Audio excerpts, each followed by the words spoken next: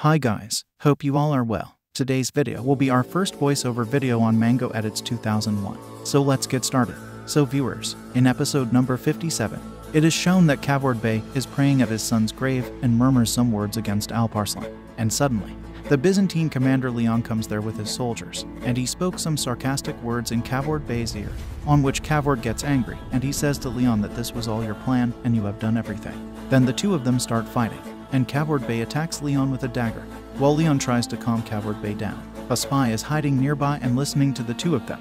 Then he sees Kavurd Bey in trouble and is about to leave for reinforcements. Meanwhile, suspicious words are heard in his ears. He is startled and continues to spy on them. Both of them continue to fight. Leon says that if you support me, we can win in our cause and no one can stop us from doing so. Kavurd Bey considers her offer, but does not respond, and Kavurd Bey leaves in anger. After all this, Kavurd Bey goes to one of his commanders and asks him to prepare the army to attack the Akja fort, and the commander leaves after listening to them, while Kavurd Bey feels that someone is spying on them. After searching here and there, Kavurd Bey finds the spy and points the sword at him, but the spy pushes them away and runs away. Kavurd Bey also follows him because if they don't, their secret will be revealed.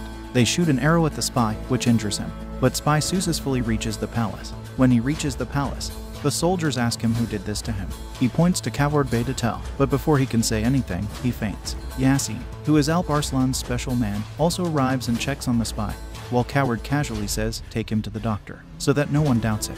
Yasin keeps a part of the arrow embedded in his body, seeing which Kavurd Bey decides to kill the spy. The next scene shows Kavurd Bey entering the infirmary and waiting for everyone to leave. When everyone leaves, Kavurd Bey tries to suffocate the spy with a pillow and succeeds in killing him, while Yasin also informs Sultan Alparslan about the matter. Sultan Alparslan says that the problem is important and I will solve it myself as to who killed the spy, and this issue may be more important than my life. And they follow the clues to the place where the spy escaped from Kavurd Bey. Suddenly, Sultan Alparslan's eyes fell on a dagger stuck in a tree, and Yasin recognized the dagger and said it belonged to Kavurd Bey. And now Alparslan gets suspicious of his brother Kavurd. They also visit the grave of Kavurd Bey's son, where they find a button that was broken during a fight between Leon and Kavurd, and his suspicion turns to conviction that his brother is a traitor. The end. So viewers, this was today's first voiceover video. Hope you enjoyed it. If you don't like it, please give me your feedback to improve the videos. Thank you.